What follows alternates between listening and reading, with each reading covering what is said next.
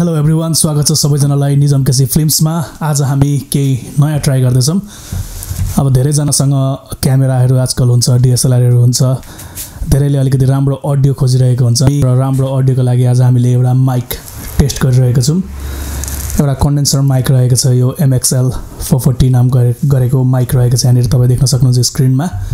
र हामीले माइक अगाडि एउटा सानो फिल्टर लगाइदिएको छौँ र यसलाई डिएसएलआरमा कसरी कनेक्ट गर्ने भन्ने विषयमा आज हामी कुरा गर्छौँ। सबैभन्दा पहिला त तपाईँले डिएसएलआर एउटा जुनै लिए पनि हुन्छ, मैले अहिले क्याननको 80D प्रयोग गरिरहेको छु।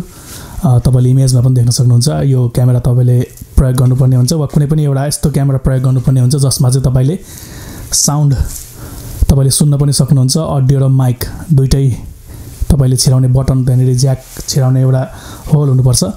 त्यसपछि हामीले प्रयोग गरेको छौँ एउटा, मैले अघि भनिहालेँ, यो रोडको माइक रहेको छ। विन्डसिल्ड लगाइरहेको छु मैले यहाँनिर। MXL 440L नामको माइक युज गरेको छौँ र त्यसै गरी स्ट्यान्ड तपाईँ देख्न सक्नुहुन्छ, स्ट्यान्ड युज गरेको छौँ।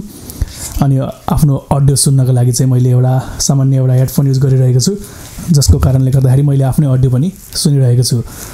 तर यति हुँदाहुँदै पनि हामीलाई चाहिन्छ एउटा अडियो इन्टरफेसको लागि। यहाँ तपाईँले देख्न सक्नुहुन्छ फोकस राइटको हामीले अडियो इन्टरफेस युज गरेको छौँ।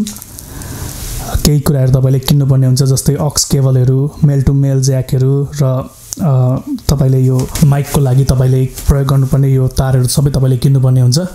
र तपाईँलाई चाहिन्छ एउटा एडिटिङको लागि एउटा सफ्टवेयर, जस्तै मैले तपाईँ ब्याकग्राउन्डमा देख्न सक्नुहुन्छ एडोब प्रिमियर युज गरिरहेको छु ब्याकग्राउन्डमा देखाउँदाखेरि। र म तपाईँलाई अहिले अलिकति विस्तृत रूपमा पनि देखाउँछु कि यो मेरो नर्मल आवाजलाई अलिकति भोइस इन्हान्स गर्नको लागि चाहिँ मैले यहाँनिर एउटा प्रिसेट डाउनलोड गरेको छु। यदि तपाईँ एडोब प्रिमियर प्रो चलाउँदै हुनुहुन्छ भने प्रिसेट डाइरेक्ट डाउनलोड गरेर पनि तपाईँले ल्याउन सक्नुहुन्छ। अब अलिकति तपाईँलाई प्राइस कति पर्दो रहेछ एउटा राम्रो आवाज निकाल्नको लागि, तपाईँ यदि पोडकास्ट यदि गर्न चाहनुहुन्छ वा कुनै पनि ब्लगहरू बनाउन चाहनुहुन्छ भने खालको कन्डेन्सर माइक तपाईँले प्रयोग गर्नुपर्छ भन्ने छैन। तपाईँ सर्टगन, म बेला बेला सर्टगन पनि युज गर्छु वा कहिलेकाहीँ ल्याप्लर माइक, तपाईँको ल्याप माइक पनि म युज गर्छु। यसको कुरा गर्नुपर्दाखेरि, प्राइसिङको कुरा गर्नुपर्दाखेरि म सुरु गर्न चाहन्छु क्यामेराबाट। क्यामेरा यो 80D क्याननको प्रयोग गरिरहेको छु, जसलाई मैले $1500 किनेको थिएँ। अस्ट्रेलियन डलरको कुरा गर्दैछु। $1500 मैले 18-135mm लेन्स भएको क्यामेरा किनेको थिएँ। र त्यस सँगसँगै माइक्रोफोनको कुरा गर्नुपर्दाखेरि माइक्रोफोनको दाम रहेको छ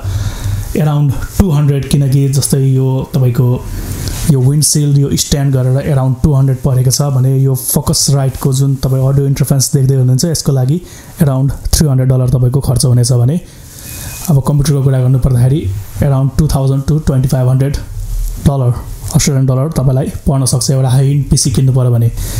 र एडोब प्रिमियर तपाईँ किन्नु पर्यो भने तपाईँ एडोब प्रिमियरको साइटमा गएर हेर्न सक्नुहुन्छ। यति भइसकेपछि तपाईँले एउटा राम्रो अडियो पाउनुहुन्छ। र अब हाम्रो यसको लक्ष्य भनेको सुरुमा एउटा गीत रेकर्ड गर्नको लागि तपाईँलाई एउटा सफ्टवेयर अझै एउटा चाहिन्छ। हामी ग्यारेज ब्यान्ड युज गर्दैछौँ भने कुनै मोबाइल एप्लिकेसनबाट हामी म्युजिकहरू पनि हाल्ने प्रयास गर्दैछौँ। त्यो भिडियो पनि म चाँडै निकाल्नेछु। हामी त्यसमा काम गरिरहेका छौँ। अहिले तपाईँ देख्न सक्नुहुन्छ अलिकति छलपष्ट भइरहेको छ। हामी म्याकबाट पनि ट्राई गरिरहेका छौँ। म्याकको प्राइसको कुरा गर्नुपर्दाखेरि एराउन्ड $2500 परेको छ। यसलाई एडिटिङ चाहिँ हामी सबै PCमा गर्छौँ, किनकि प्रिमियर हामीले अहिले PCमा चलाइरहेका छौँ। र अरू पनि तपाईँलाई कुनै पनि प्रश्न सोध्नु मन छ भने तपाईँ सिधै कमेन्ट गर्न सक्नुहुन्छ। र अझै पनि आवाज राम्रो बनाउनको लागि जहिले पनि तपाईँ इनपुट जहिले पनि राम्रो दिनुपर्ने हुन्छ र तपाईँले अलिकति खेल्नुपर्ने हुन्छ एउटा प्रिमियरमा। आशा छ तपाईँले यहाँबाट धेरै कुराहरू आइडिया थाहा पाउनुभयो र तपाईँ डाइरेक्ट कमेन्ट गर्नुहोस्, हामी त्यसको उत्तर दिने प्रयास गर्नेछौँ। धन्यवाद।